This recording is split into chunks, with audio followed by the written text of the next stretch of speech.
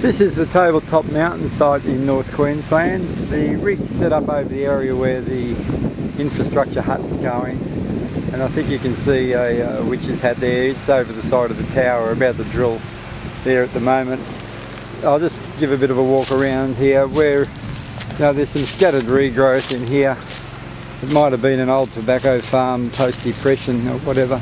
There's some water tanks up here with water lines going down to the house, and the house is way over down through there. You can we'll just zoom in on the house. There's the house. We just come back around. It's granite country. I'm not sure what the rig's doing at the moment, but he's probably down. He's deeper than 3 metres in the soil on the side he's on.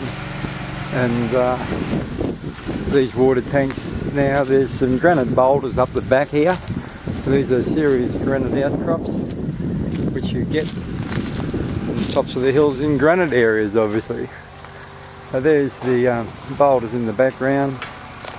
We just wander around here and have a bit of a look-see. We're now at a 180-degree view from where we were a few moments ago. Let's wander over here, because we're right, there's a little mini escarpment or bluff or whatever you want to call it. It just drops off, or it's reasonably steep down the slope there, and you come around again, that's where it is there.